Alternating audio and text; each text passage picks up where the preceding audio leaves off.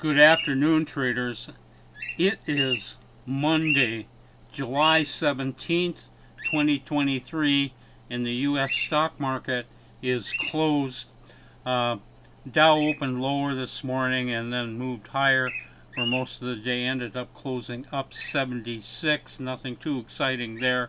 We had a good day. We closed out negative $1,400 earlier this morning on one position, but we are carrying positive 20,000 on 13 positions going into tomorrow, so that's really good. I'll show you our two best trades. This first one is SDA, that's SunCar Technology, and we bought this about the third hour today, and it kept moving higher.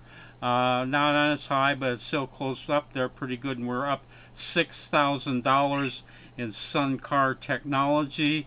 And then our other good one was PWM. That's a new stock for us, Prestige Wealth Incorporated.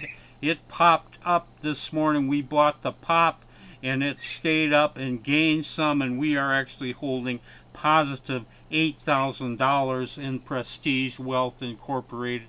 Good day. Signing off. I'll see you tomorrow on Tuesday.